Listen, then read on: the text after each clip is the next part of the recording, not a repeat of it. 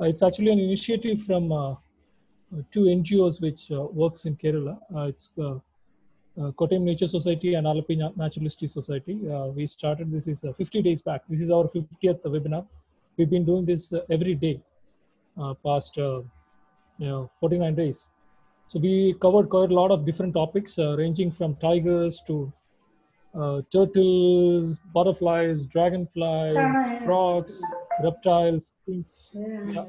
And today we are lucky to have Romulus Whitaker. He don't need any introduction. He's like the snake man of India. Written amazing book on snakes of India, which is still, it's like our Bible. And I mean, the amount of work he done for the snake conservation, and he started Madras Crocodile Bank, ANET, now the Agumbe Research Station. I think, thank you so much, Rom, all this contribution for Indian herpetology. A big thanks to the Kottayam Nature Society and the Alappuzha Natural History Society, and to you, David, for getting me on board here to spout about my obsession with king cobras. This is a really wonderful opportunity. A lot of you are old friends, a lot of you are new friends, and I think this is a really fascinating opportunity for me to talk about king cobras, which I have long sort of said that this is my favorite snake, because people are always saying, what is your favorite snake, Ron? I guess I have to admit it's the king cobra. Yeah. So I'm ready to go whenever everyone gets there. Well, good evening, everybody. It's wonderful to be here with you, even though we're not together. We are together in a way. King cobras have always been an obsession with me, along with all the other snakes in the world. And in this case, I've been very lucky to have been brought up in India and actually spent my schooling days in the Western Ghats where king cobras are found. And the Agumbe Rainforest Research Station, which I set up in 2005, was really this sort of moment at which I became very serious about looking at king cobras and their behavior. You see the next one? And that is when we got together. Next slide, please. Okay, I put this India state map in for some of our friends, international friends who may be slightly geographically disoriented about India. But the next slide shows you the range of the king cobra in India. Next one, please.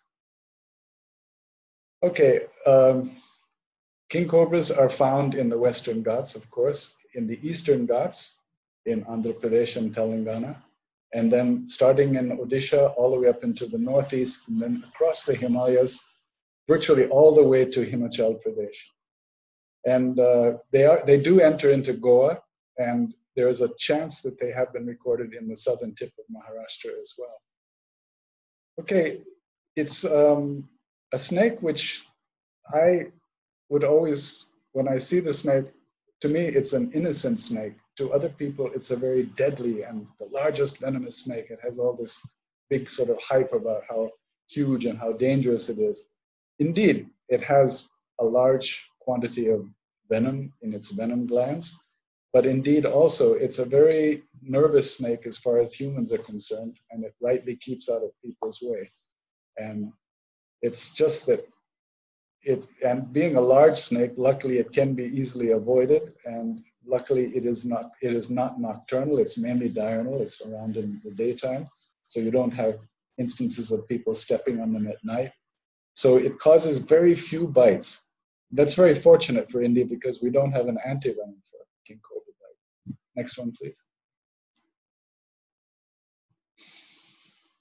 Next slide, please. Okay, the Danish naturalist Peter Cantor described the king cobra way back in 1836.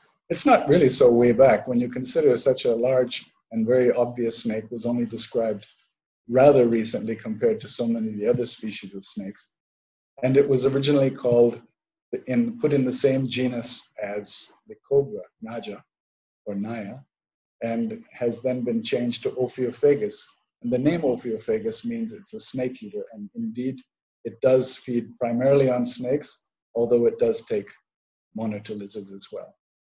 The second image Next image is a drawing which was done by an artist in West Bengal way back in 1830s when Dr. Cantor described the snake first. Next one, please. The next image shows you a picture of the mangrove swamps in the Sundarbans in West Bengal, where the king cobra was first found and first described. And it also, in a way, it's very interesting because it shows the different habitats that they're found in. And they're found in the Western Ghats, the deep rainforests, as well as in the mangrove swamps of the Sundarbans and the mangrove swamps in Odisha in Bhitarkanika. Next one, please.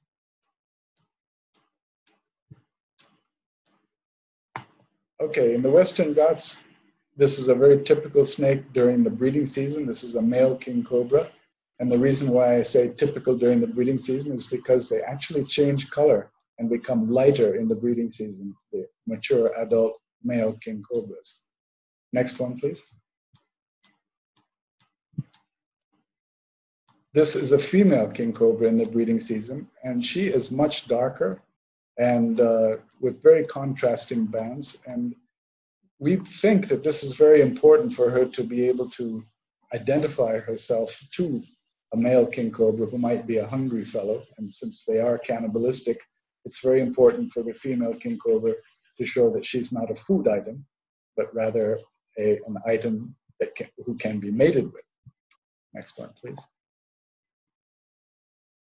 And the color and banding differ dramatically in different parts of India, which kind of indicates just visually that we're looking very likely at different species, but that's another whole discussion. We'll talk about that a bit later. So let's see the next one. This is a typical dark male Western Ghats king cobra in the non-breeding season. You saw the first one that I showed you was a very light color during the breeding season. This is in the non-breeding season. The Western Ghats king cobra is very dark with yellowish and whitish bands. Next one. Next, please. Yeah. And here, very, very different is a king cobra from the lower Himalayas. This was in Corbett National Park. This is an adult male, very, very different from the ones in the Western Ghats. And the next one, you will see, from the Andaman Islands, is again quite different. The number of bands, the width of the bands, and the coloration, very different indeed. And it is very likely we are looking at different species of king cobras here. Next one. This one, again, different kinds of bands, different shape of bands, and different coloration. This is a typical king cobra from the mangroves of east coast of Odisha, in actually the Bhitarkanika area, the mangrove swamps. Next one. And again, one from the Sundarbans. And you saw the original painting, which was done back in Cantor's time, very, very similar to this one, found on the mudflats in the Sundarbans. Next one, please. Okay, there's a couple of shots, these 2 or 3 shots of the forests in the Western Ghats. Many of you have visited the Western Ghats and know the forest indeed, but let me just show you the next one, please. It indicates the diversity of flora. The vegetation there is incredibly diverse. It's a very wet landscape in most parts of the Western Ghats, which is ideal for king cobras and their prey. Next one, please.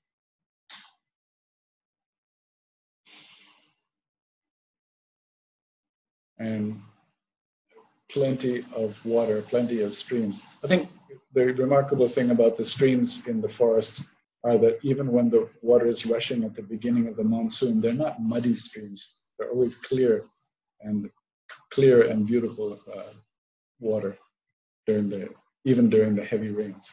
Next. And this was taken just behind the Agumbe Rainforest Research Station in the stream bed below where we have a field station. You can see what a fantastic location this is. Next one, please. Okay, just to point out where the Agumbe Rainforest Research Station is, the arrow points right to it. You can see how far it is away from Bangalore. It's very close to Mangalore, actually, on the west coast, just inland from Mangalore, where the Western Ghats begin. And the next one, please.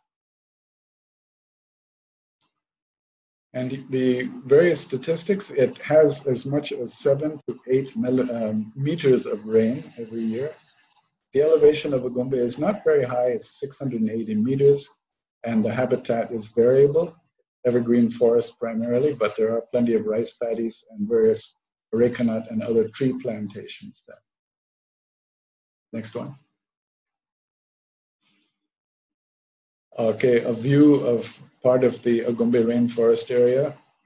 To the left is an area called the Someshwara National Park, Wildlife Sanctuary, pardon me. And this is also very close and almost adjacent to the Kudamuk National Park. I think there's a photograph of that coming up. Next one, please. Okay, it is naturally, I mean, the Western Ghats in general is a diversity hotspot, and many new species are being described, discovered and described there as we speak, mostly amphibians right now. Next.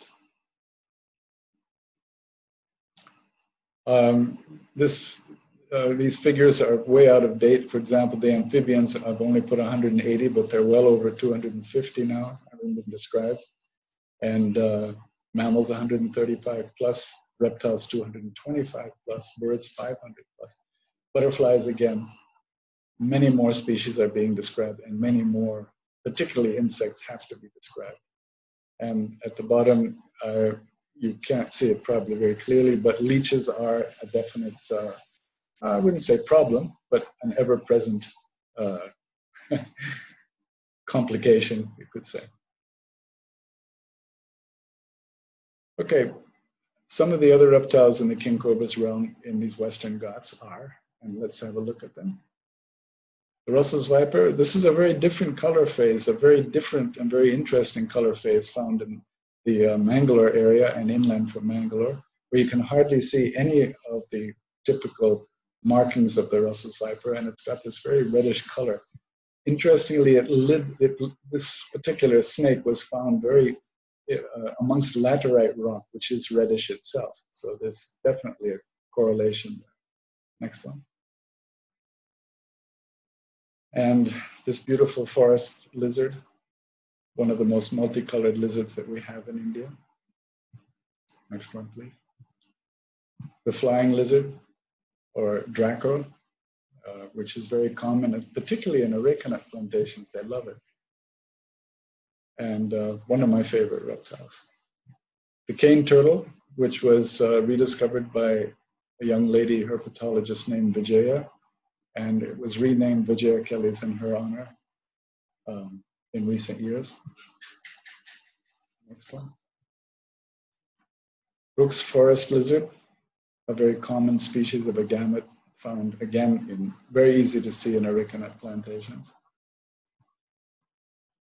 And here's a mating pair of Malabar pit vipers. You can see the male is absolutely minuscule compared to the female. And this is an interesting dimorphism which is very common among many species of snakes, where the male is much smaller than the female. Next one is this is a large-scale shield-tailed. There are several species of shield-tailed snakes in the Gumbi area and throughout the Western Ghats. And several more have recently been described. And I think important from the human standpoint are that these waters are the source for 500 million people. The rivers that emerge from the Western Ghats, the head of the Kaveri River, for example, in the Western Ghats in Coorg, serves how many millions of people. So this is how important the Western Ghats are, even though we've lost nearly 80% of the forest there already. Next one. Yeah, 7,000 to 8,000 millimeters of rain a year there. It is really wet. It's very hard to dry your clothes out, let me tell you. And one year we got 11,000 millimeters of rain. That rivals Cherrapunji, I'm sure. Next one, please.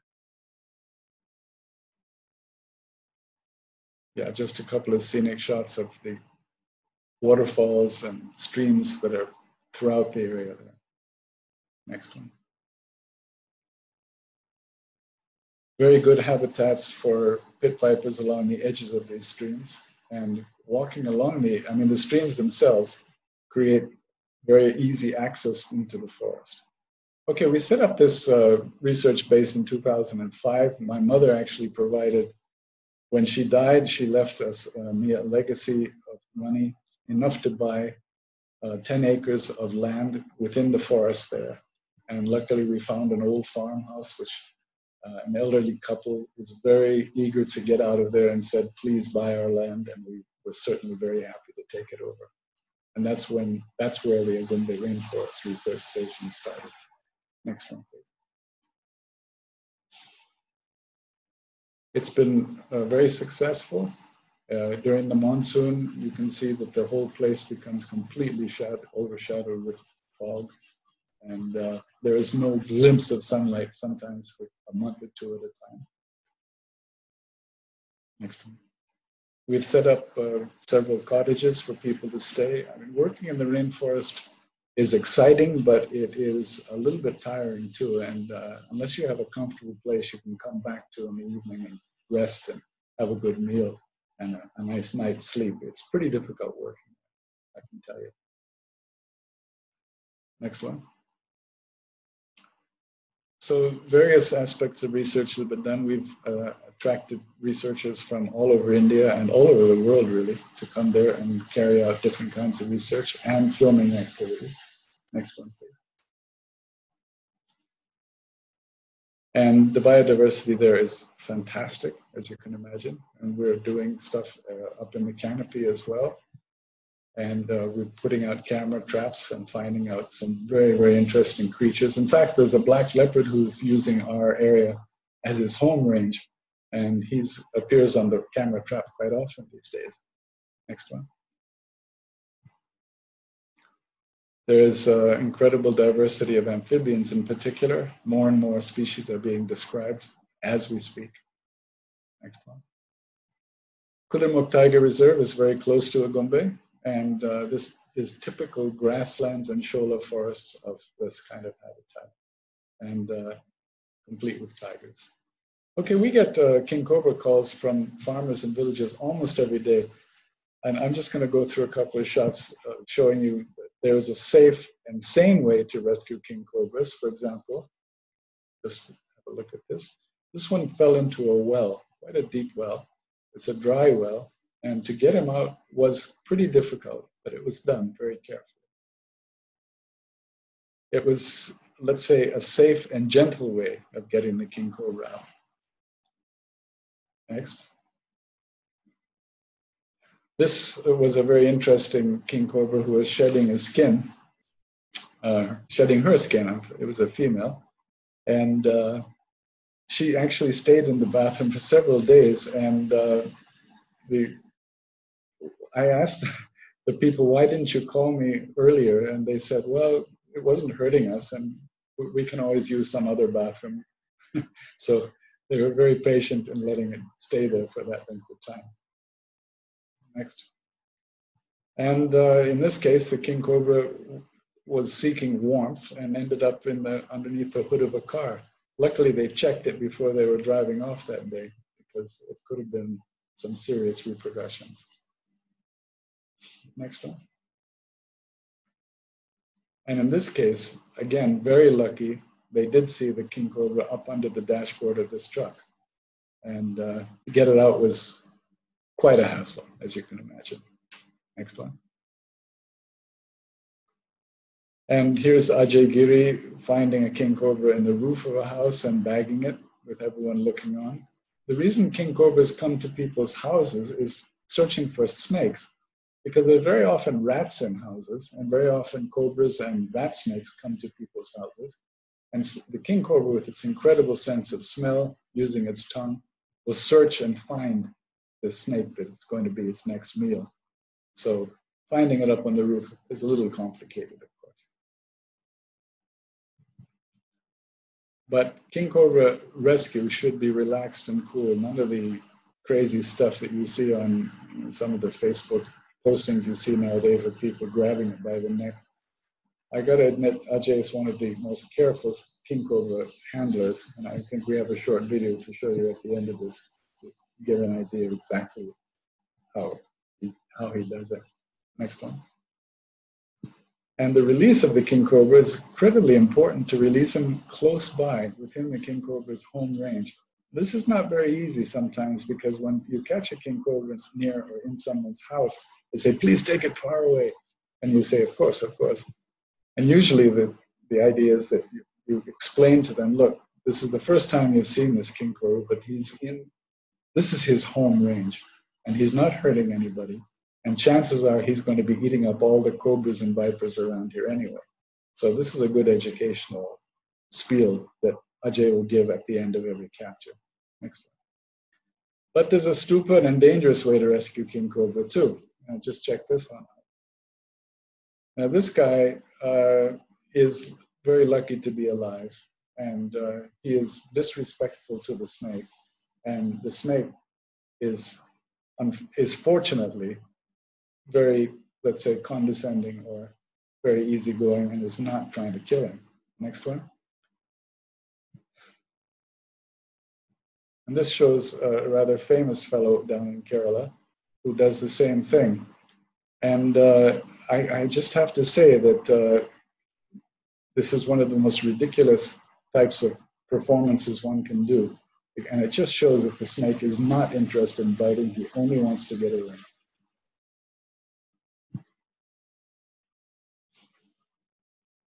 And more insanity. Yeah, you see a lot of this stuff on Facebook these days, and we're trying very hard to convince people that yes, snakes do have to be rescued, but do respect the snakes. And usually when we ask snake rescuers, so do you like snakes? And they say, yes, we like snakes. Okay, then respect them, treat them carefully. And here's a guy who grabs the king cobra by the neck.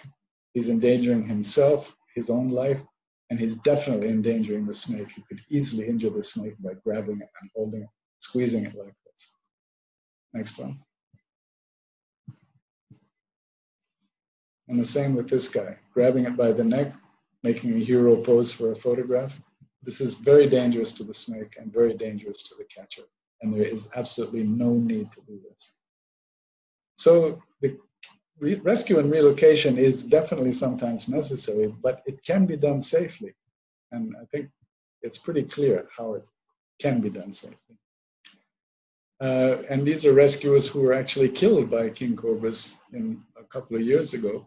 Prafulbat, not far away from Agumbe, a couple of years ago, Kamal in Nepal, who was drunk when he had this king cobra around his neck. And a friend of ours in Bali, whom we tried very hard to convince not to catch king cobras by grabbing him by the neck. He did, he got bitten, and there were no antivenom for any of these cases, and they all died. Totally useless waste of life. In Agumbe, king cobras are respected and revered, which is really wonderful. You can actually see a grin on the faces of these ladies who are looking at the king cobra. And partly due to our educational efforts in Agumbe, people are very easygoing about it. But elsewhere in India, these snakes face big problems. For example, in Andhra Pradesh, in the eastern Ghats where king cobras are found, they're usually killed on site. Luckily, a friend of ours named Murthy has started a project over there. He's with the Eastern Ghats Wildlife Society, and they have now a small video showing how the people of Agumbe get along with king cobras, and it's been dubbed in Telugu, and people in Andhra Pradesh are now calling up for the rescue of the king cobra rather than killing it.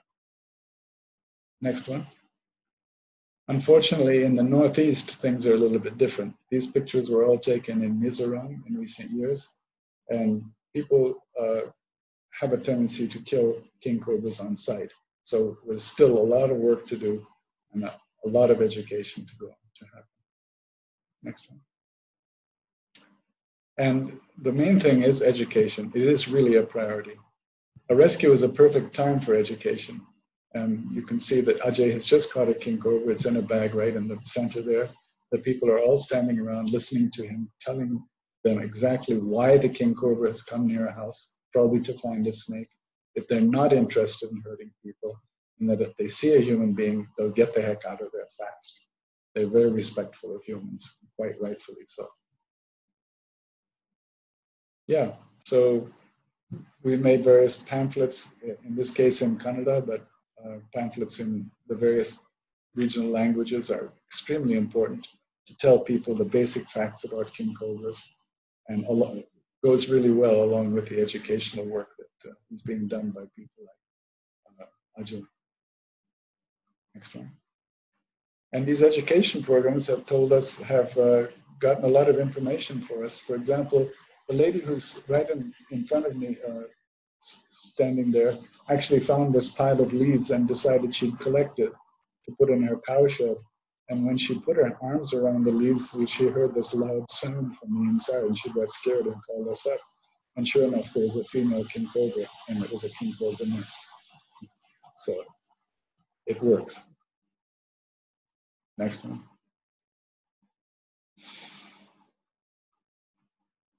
Okay, the king cobra is the only snake out of 3,000 odd species in the world that actually makes a nest. This is really amazing. She piles up this massive pile of leaves. It takes her a week or two, or maybe even 3 weeks, to make this incubation chamber for her eggs, to keep the eggs dry from torrential rains and perfect temperature for incubation. Next one.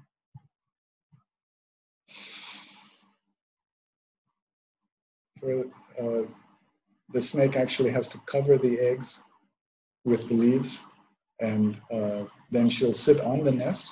Next one. And if a predator comes nearby, she'll protect them.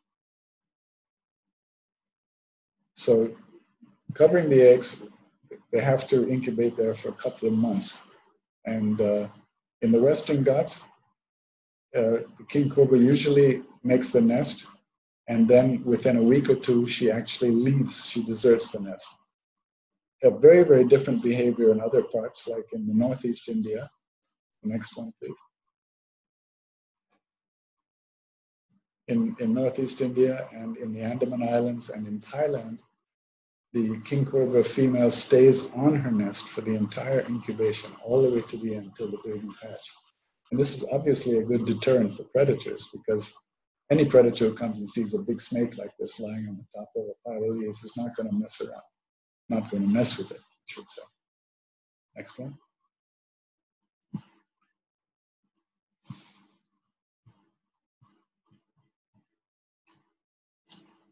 Yeah, next one, please. In Agumbe, we have been able to get some, this Kirti is a zoology student, and right near her house, not even 50 yards away from her house, a king cobra made a nest. Her parents weren't too happy about the whole idea, but we asked her if she would check the temperatures of the nest over the period, during the period of incubation, and we promised her parents that we would take the babies and release them away from the house. So they were quite okay with her doing this. And this was exciting for her too, of course. Yeah, the eggs are leathery, they're longish, and the incubation temperature is anywhere from 22 degrees to 32 degrees centigrade, depending on, of course, the outside temperature. And the nest does incubate them, the pile of leaves helps to incubate them. The babies hatch anywhere from 70 days in a higher temperature nest to all the way to over 100 days. We had a nest in Kudurmukh, which was at a higher altitude, nearly 1,700 meters. And there the nest was quite cool. So it took 113 days for the babies to finally hatch. But it was 100% hatching. All of them hatched. And when the babies hatch, if it's near somebody's house, we usually put a plastic sheet around the nest so the babies don't escape. People are not too happy about the idea of 20 or 30 babies, king cobras around their house. So we take them a bit of a distance away into the forest and release them. naturally the mortality is very high in baby snakes, just like in any baby reptile. So very few of them survive. A lot of predators, even with attitude like this. A mongoose, an eagle, an owl, even wildcats, civet cats, and wild boar, and monitor lizards. They've got many enemies. Other snakes, of course, too. Next one. All right, male combat is a very interesting part of snake behavior, which many species take part in doing this. And this is a dominance thing. It's usually related to mating. Usually we found that if we have made the observations, there'll be a female fairly close by where this combat is going on. The combat is not a serious sort of life-threatening type of combat. It's really a wrestling match, and people are often referred to it as a combat dance and or a ritual combat. And it's basically can go on for even an hour, sometimes even 2 hours, and they really get exhausted. But one does seem to come out the winner, and he's probably the one who's going to be mating with the female who may be nearby.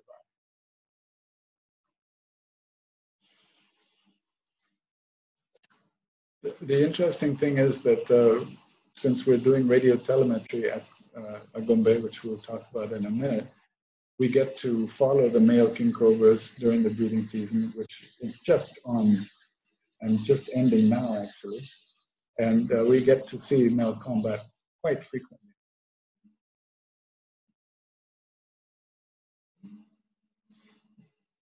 All right, now we're going to talk a little bit about telemetry. Radio telemetry is an incredible opportunity to actually look into the secret life of snakes, because you catch a king cobra, you release it, and then what happens? We have no idea. It just disappears and we don't see it again.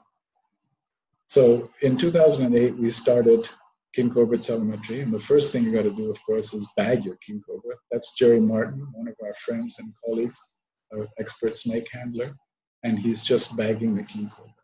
Next one.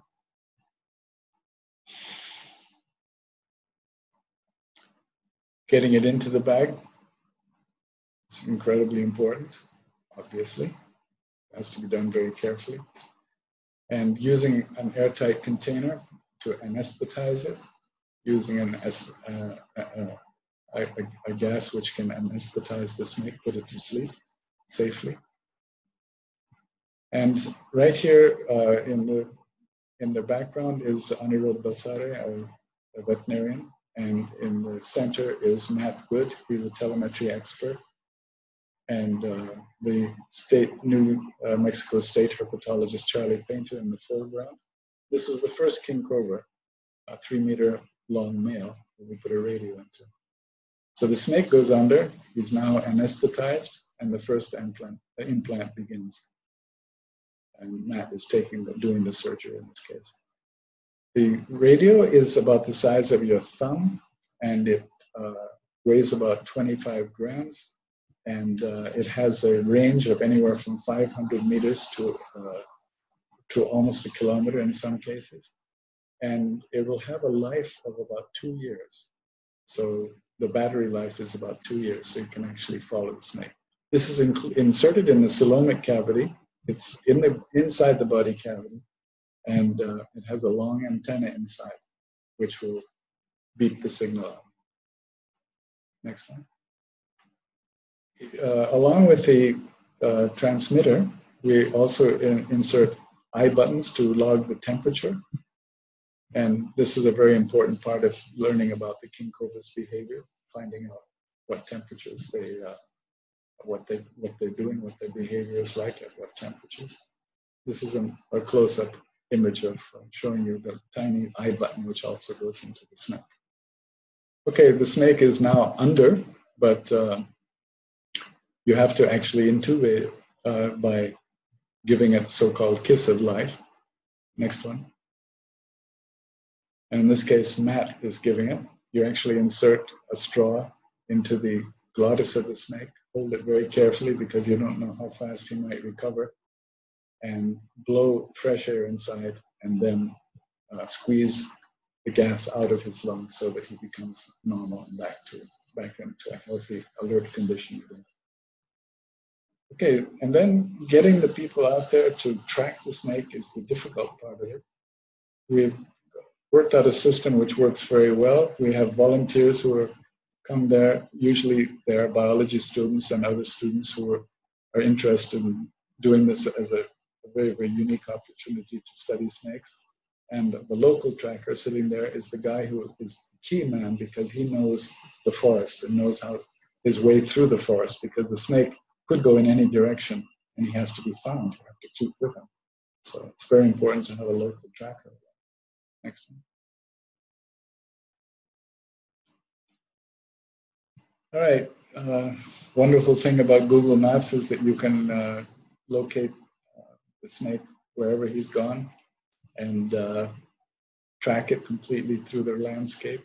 And you can see here the diversity of the landscape. There's forest all on the left here, but on the right, it's a very, very diverse human-dominated landscape. Next one, please.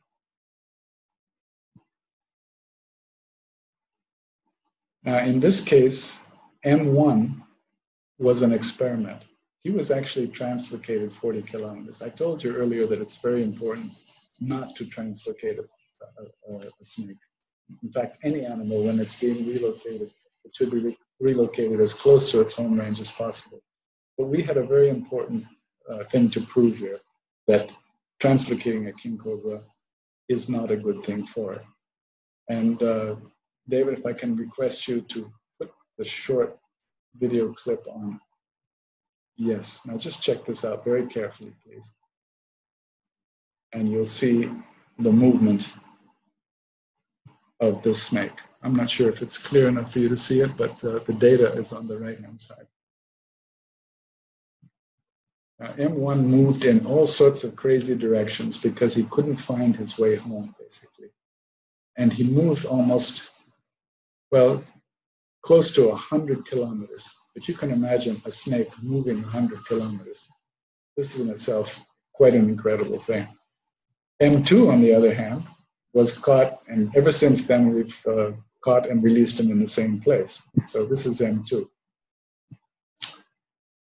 And you'll notice that he doesn't go off in some terrible direction. He usually stays in one very, very compact circular direction.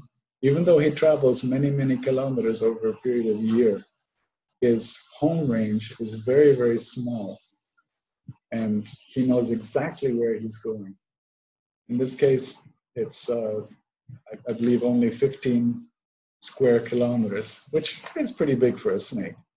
But in fact, it's a very, very circular pattern.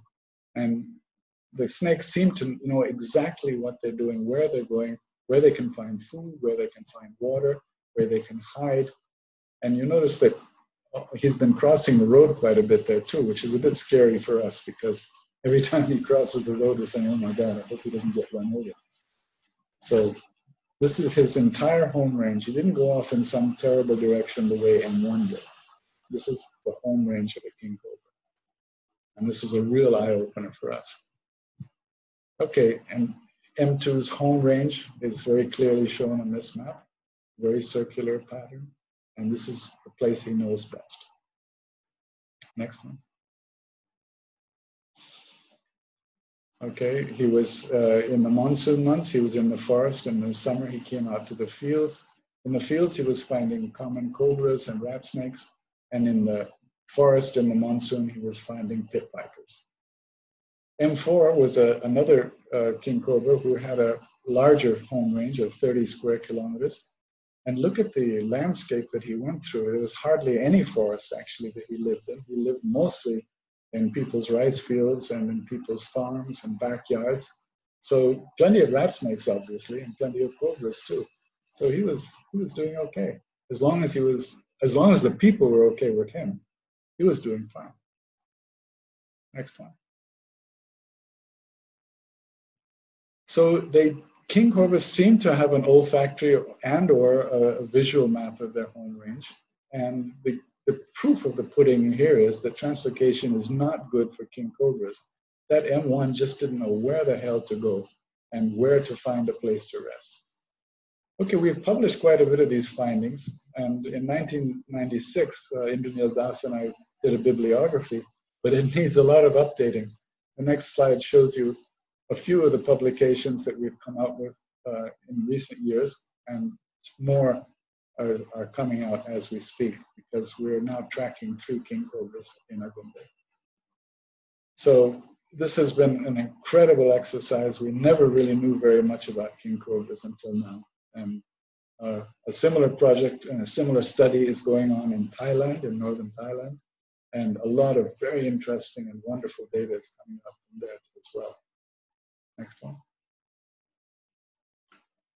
Okay, a lot of secrets are emerging, as I said. Some are not so pretty. Courtship, for one thing, was usually gentle and very persistent. The male would butt the female, coming closer to her, coming over her. The female putting on this display. Next one, please. The female basically trying to make sure that the male knows that she's not a food item, that she's for mating, not for eating. And she will make this submissive display. But things can go terribly wrong. And in this case, the male actually bit and killed a female who was already gravid. She already had eggs. You can actually see the swelling of her body where the eggs are. And we found this since then. This was back in 2010 or 2011. We've observed this 3 or 4 times now, that males have killed females. We're not really quite sure how this works. This is not evolutionarily very wise, but we do know that cannibalism is very common in many snake species. Here's a common spectacled cobra grabbing another spectacled cobra to kill it and eat it. And we'll see several more. So here's a vine snake swallowing a flying snake, again in Agumbe. And the next one. Here's a banded crate swallowing a Russell's viper up in northeast India. Next one. And a cobra swallowing a Russell's viper. So snakes eating snakes is pretty common. It's not unusual at all. And here's a coral snake eating a Europeltid, one of the shield-tailed snakes. Next one. Cobras are definitely on the king cobra's menu. And despite the cobra spreading his hood and putting on a good show, he hasn't got a chance. Next one, please. Once a king cobra has started following the scent or the track of another snake, that snake has had it. This cobra is, again, trying to put on a show, trying to be brave, but he hasn't got a chance. Next one. And here's a case of a king cobra which actually grabs the spectacled cobra in the water, grabs it by the head, and kills it. The Asian rat snake, the common rat snake, is actually probably, next slide, shows you a rat snake being swallowed by a king cobra, and they probably form a major part of the king cobra's diet, especially the king cobras who spend their time in and around rice fields in people's houses. Because as you know, rat snakes are one of the most common snakes and common large snakes in India. And the king cobra wants a good big meal, not just a tiny one. And we've seen rat snakes retaliate, including giving the king cobra a bad bite, and it looks like it's bad on its eyes.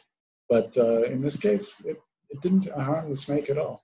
We've got a good covering over the eye, so the teeth didn't penetrate. And here is a king cobra eating my namesake, a Whitaker's boa. But this is just a snack. This is like a vade or an idli or something for a king cobra. It's not really a solid meal the way a rat snake.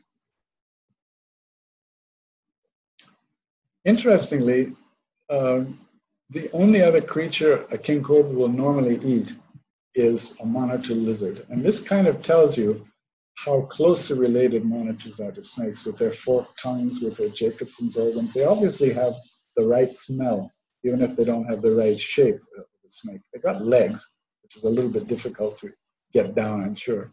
But as far as the king cobra is concerned, it's a snake with legs. In this case, a friend of ours took a picture of a king cobra which was killed after swallowing a water monitor lizard. Next one. But kings will eat rats. You gotta fool them. I'm just hamming this up with a sort of chef's outfit. We were doing it for a little film, which we never even used in the film. But we found a roadkill dead snake, and we made a soup out of it, and dipped the rats into a soup, and held it out to the king cobra. And the king cobra looked at it very dubiously. That doesn't look like a snake, but it sure smells like a snake. You could almost see its mind working. And it grabbed it out of I had it on the tongs, and it grabbed it from the tongs and swallowed it. So we started feeding it rats, which is very useful for having captive king cobras. Otherwise, you have to keep catching snakes to feed them all the time. Rats are much easier to get. Yeah, next one. Okay, that brings us to an end. And there was just a few pictures of king cobras after this. And we'll see the last slide.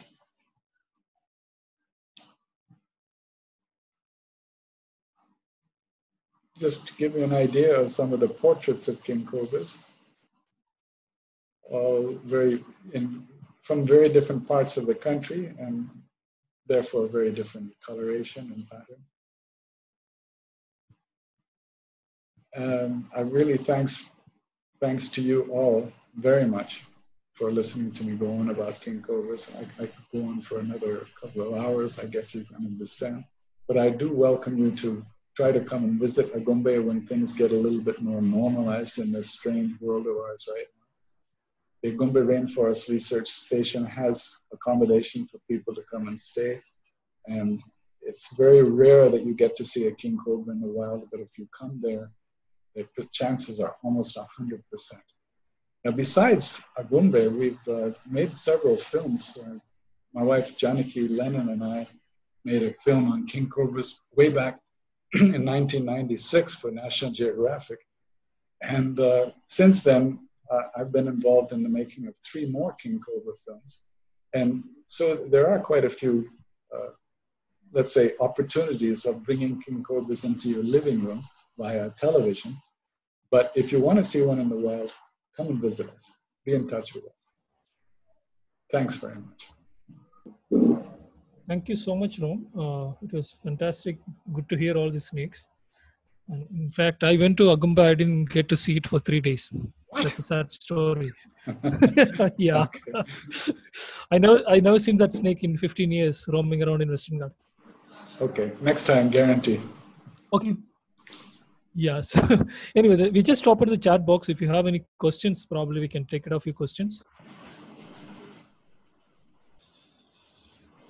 There's somebody is asking, can veterinary students do internship? How to contact and all? Yeah, why don't you contact me at kingcobra@gmail.com, and I can answer your questions either directly or put you on to the right person. That's kingcobra@gmail.com. That's my email. Yeah. Very, very simple. Okay, there's a question from Daniel Anthony. I would like to ask if any research being conducted into determining if king cobras in Southeast Asia, especially Thailand, are separate subspecies. Is there any studies? That's a very interesting question, and our colleague Gauri Shankar, whom some of you know or some of you heard about, is doing his PhD on precisely that. He has collected data and from all over India and all over actually the range of king cobras, including Thailand, and they range all the way to the Philippines. I'm very sure that we've got at least 4 or 5 different species of king cobras. We're not talking about subspecies. We're talking about actual species. One in the Andaman seems very different from the one here. The ones in northern India seem very different from the one here. The one even in the eastern Ghats compared to the western Ghats seems quite different as well. I'm not a taxonomist, so I can't answer that question. But there are people working on it, and we should hear about it pretty soon. There's a question from Yogesh. Sir, why no antivenom as yet for king cobras? Is there any antivenom? Well, in India, there are hardly any bites recorded from king cobra.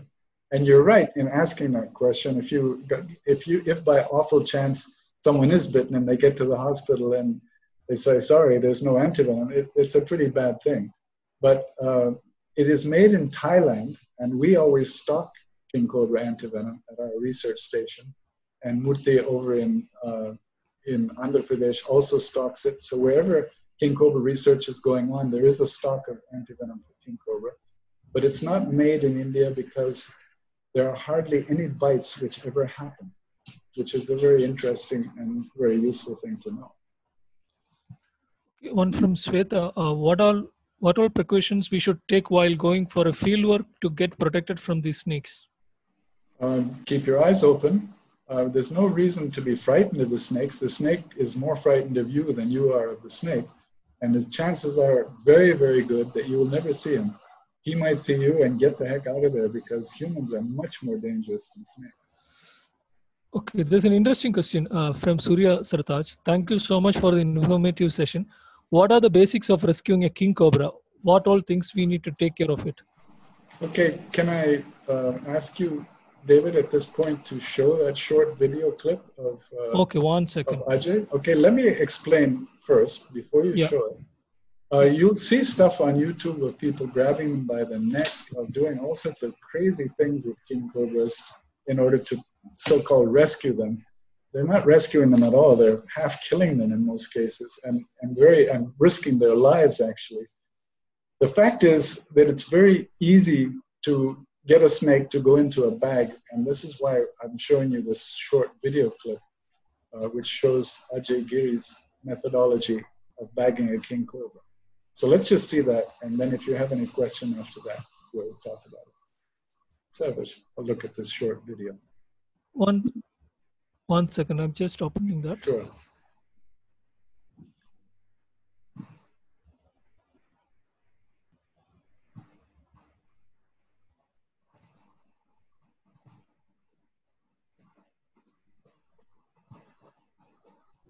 Okay, there's no sound on this video. This is a rescue of a king cobra, which was in somebody's house. And Ajay Giri is the field director of the Agombe Rainforest Research Station. And he gets these calls literally every day. In this case, he's pulled it out of someone's storeroom, out into the open, and you'll see what he's got set up. He's got a bag stretched out, and a piece of pipe is connected to the front of the bag. Now, the main thing that he has to do is, with his snake hook, very carefully point it in the direction of the bag. When the king cobra sees that opening of the pipe, he very quickly goes inside because that's safety as far as he's concerned. And then Ajay very carefully twists the bag, ties it up, makes sure that he doesn't put his hands onto the bag because the snake can bite through the bag, and twists it, ties it in a knot, and the snake is bagged very safely. This is done without any hoo-ha, without any excitement, jumping around, yelling, or anything like that, which is what you often see on these various snake rescues that you see. And this guy is one of the calmest, coolest snake catchers that I know of. And this is the way to do it, basically. It is risky. Handling any venomous snake is risky. And after he finishes the rescue, he always takes time to give a lecture to the people because they want to ask all the questions, which I'm sure is in your mind. And when he takes it out for releasing the snake, he releases it again close enough that the snake can find its own home range, not far away. The people always say, please take it 5 kilometers away. But we'll say, look, we have to take it within about a half kilometer.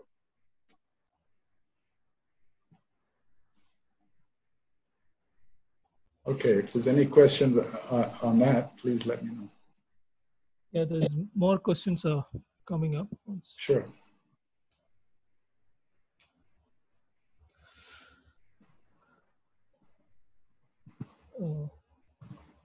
From Yash, hello Rom, can you recall any infectious diseases in king cobra seen by you or any recorded available?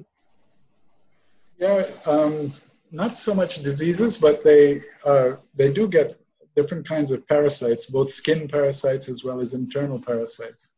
And once we had our king cobra, which was very emaciated, which Ajay, I think, had captured, and we released it quite close to where we are so that we could keep an eye on it. we watched it for a couple of weeks and it actually died. It just was so emaciated and so thin. We're wondering maybe it died of old age. But we were able to get permission to do a necropsy to open it up and check it inside. And it had a full load of gut parasites. I'm sorry, I can't give you the identification of these parasites, but they were worms.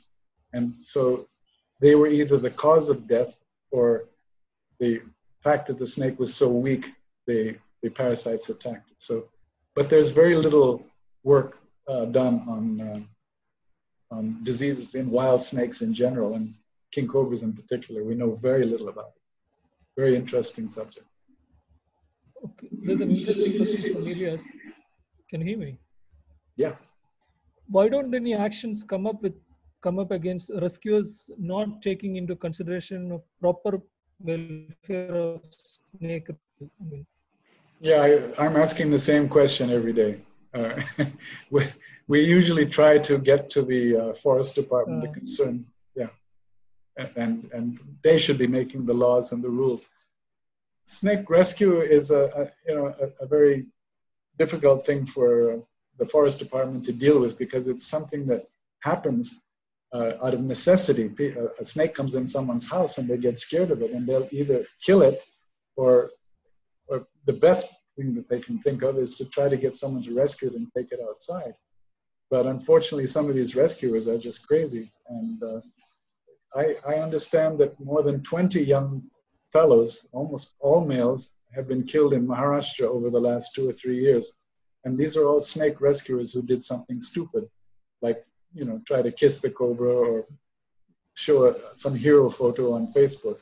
This is ridiculous, totally ridiculous. The forest department really needs to tighten down on this.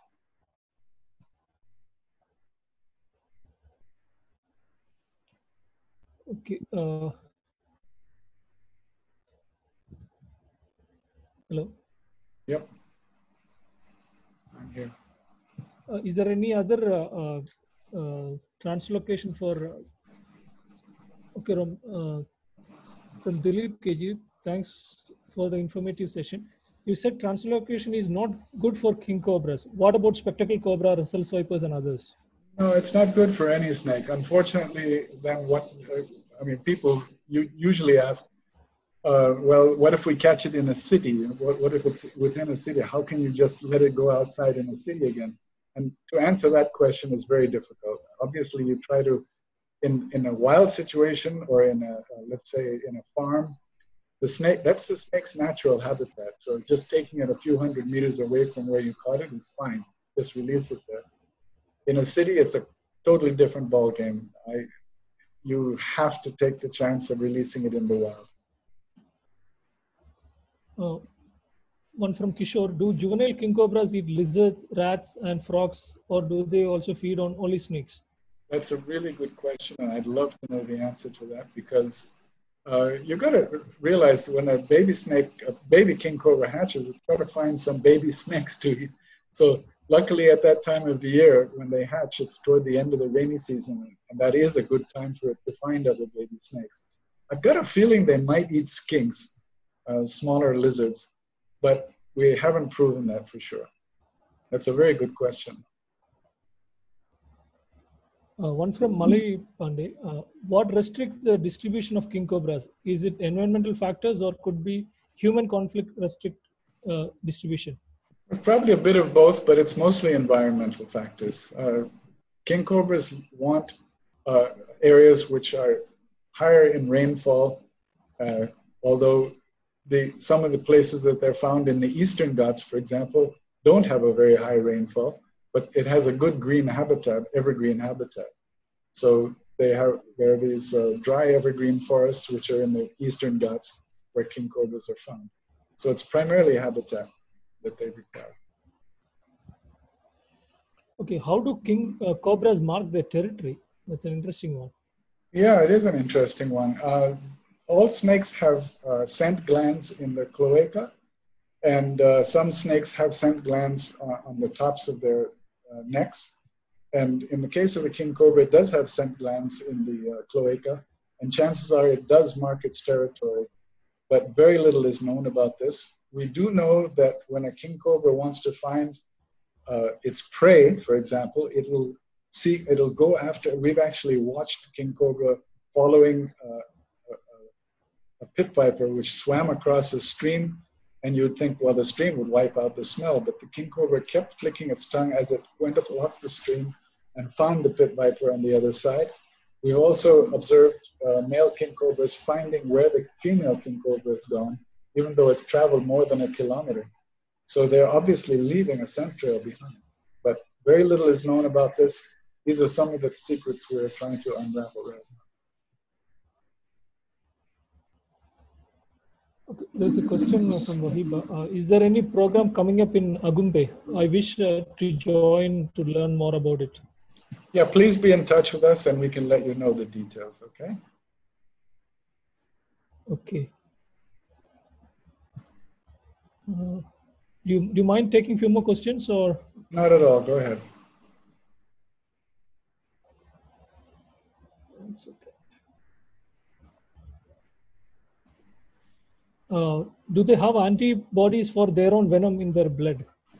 That's a really good question, and we're pretty sure they do. And this is true of many species of snakes. In fact, they seem to have antibodies even for other species of snakes, because we've seen king cobras getting bitten by spectacled cobras. We've seen them very regularly getting bitten by pit vipers, and it doesn't seem to affect them at all. But this has not been proved yet, and no real experiment has been done. I'm just talking about our casual observations. Do they give a dry bite? It has happened. I know about, in Thailand, I know about a king cobra handler who was bitten, and they thought he was going to die. They took him to hospital. They got the antivenom ready, and there was no symptom at all, even though he got a very good bite. A snake injection of venom is totally voluntary. He can give venom. He can give a little venom, a lot of venom, or no venom, depending on what he wants to do under those circumstances. So yes, dry bites are very possible.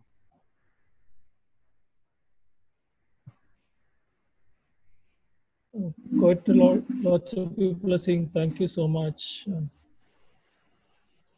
Okay, do kings found in Andamans undergo island gigantism when compared to Indian mainland kings? That's a good question, and actually I was under the impression that the Andaman's king cobras were smaller than the mainland king cobras when I first started working there. I heard the same. Mid-70s, but in recent, there's a young guy named Aaron Fernandez who's working there right now, and he's been doing quite a few king cobra rescues, and he's got several of them which are quite large. I mean, maybe not as large as the ones in the Western Ghats, but there doesn't seem to be either any miniaturization or gigantism in the Andamans. It's just a very different looking snake, though, to me. One from Sandeep K. Das. Do king cobras show arboreal behavior?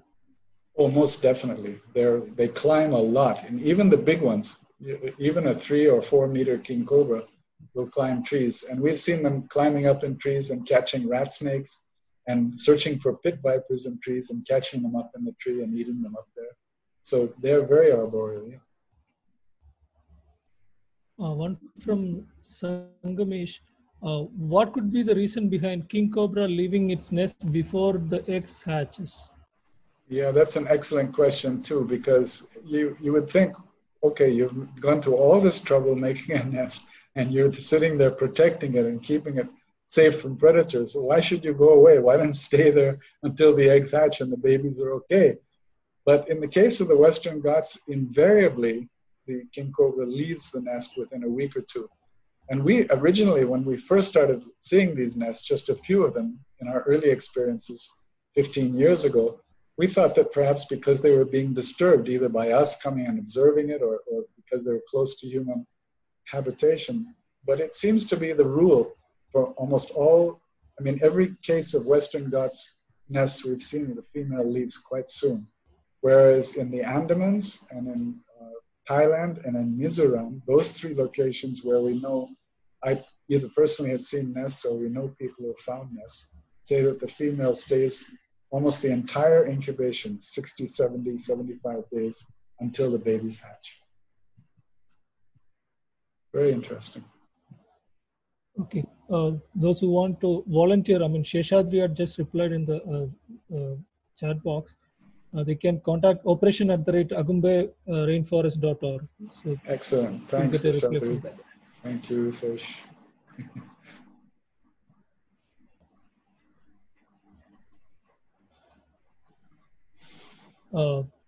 Do they produce any chemical to mark the territory?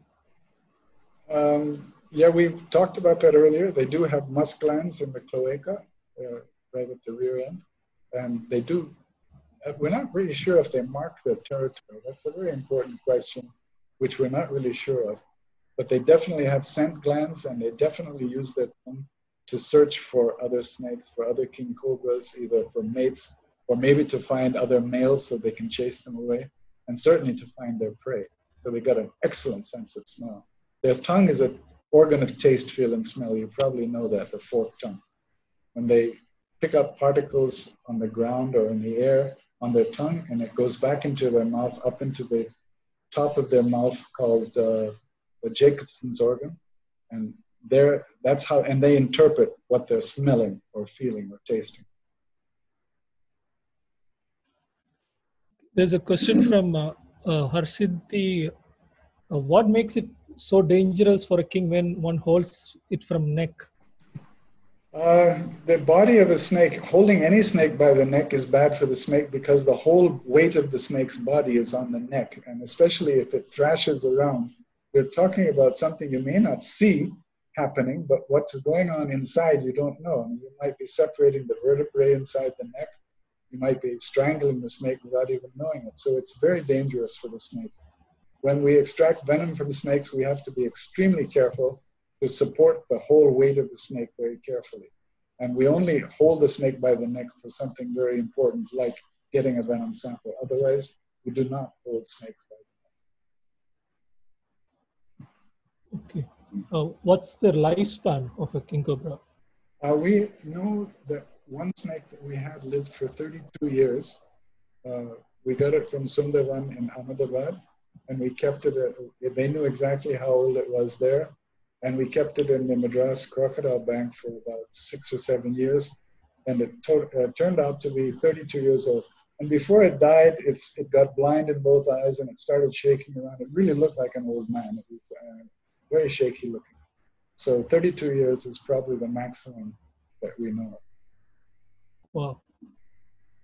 Okay, there's a question from Shivashankari. Is it possible to identify male and female snake from the field in king cobra? Yeah, but it takes practice. The female has a much shorter tail than the male. The male has a long tail, which is because the hemipenis, the paired penis is in the tail of the male.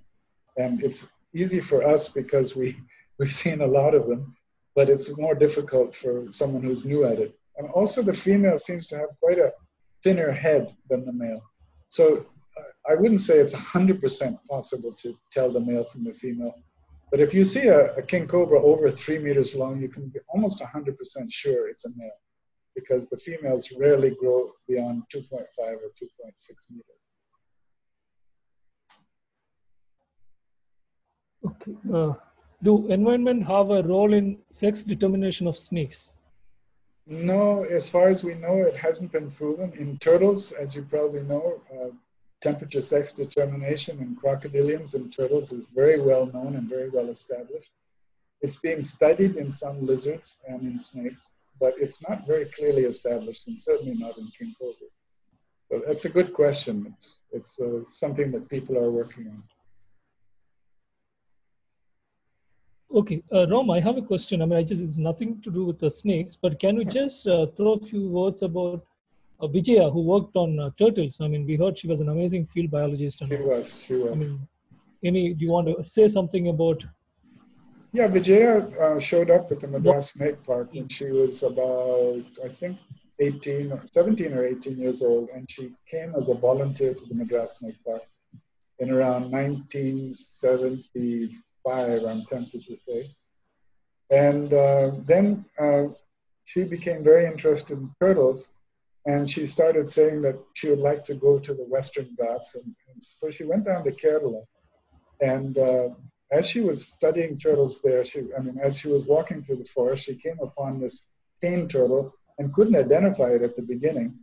And when she finally did identify it, she realized that she had rediscovered the cane turtle, which had been missing for, I can't remember, I think it's about 80 or 100 years since it was first described. It hadn't been seen.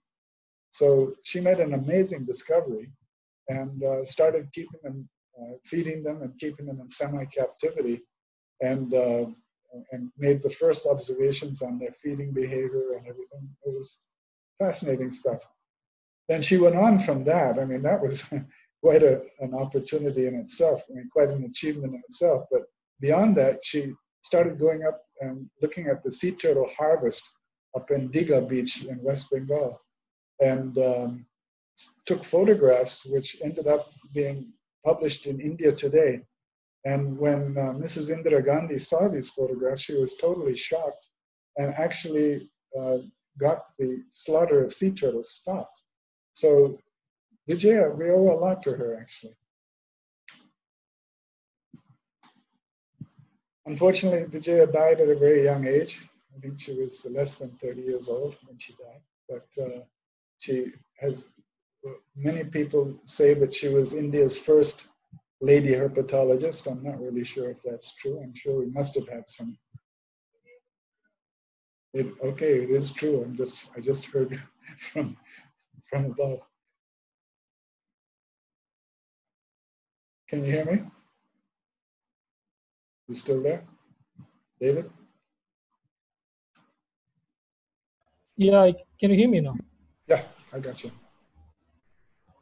Okay, so there's a lot of questions are piling up, so probably we'll stop taking the questions. I mean, those who want to ask any more questions, probably you can write to Rom. I think kingcobra@gmail.com, isn't it? That's it. Okay, we'll probably take one question from Facebook Live from Subhadip Chakrabarti. Heard somewhere that female king cobra have the capacity to store the sperms of male without getting fertilized. Is it true fact? How do they success doing it? Well, it's true in some species, and very interestingly, my son did made a paper which he called "Immaculate Conception" in the soft shell Ganges soft shell turtle, in which he had a male and a female. And he had a female soft shell turtle, a huge Ganges soft shell turtle at the Croc Bank, and he had it for 9 years, and every year it laid eggs, fertile eggs, but there was no male there at all. So it had obviously been storing sperm for 9 years. So it happens in some species, but it hasn't been seen in snakes, I don't. Certainly not in King Cobras yet. It's an interesting thing, though. Really interesting. Okay. Thank you so much, Rom. Do you want to add one or a few lines about the new generation who's going to study king cobras or other snakes? How to go about it? Well, any suggestions? I'm just very happy to see that there's this much interest in it. I mean, when I was sort of first doing all this way back in the 60s, there were very few young people interested in snakes, and if they were scared to death of them. And nowadays you have people passionately interested in snakes, so I'm offering all my encouragement to them. Now we've got good resources online to be able to find out a lot about snakes. We've got a pretty good snake book, which we're hoping to do a new version of pretty soon. So I just offer all my encouragement, and the more enthusiasm I hear from people, the more encouraged I get about it. So thanks very much for all this. Thank you so much, Rom. It was a fantastic session. Good to see. I hope I'll also get to see this snake soon. Guaranteed, as I said. Okay. Thanks, David.